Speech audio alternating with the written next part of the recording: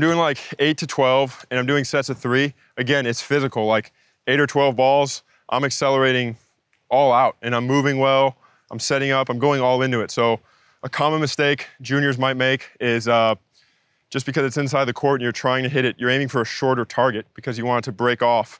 They'll decelerate. You want to make sure you're still accelerating on every ball, almost as much or as much as if it's a normal shot. You just have to make sure you're getting enough rotation to bring it up and down into the court.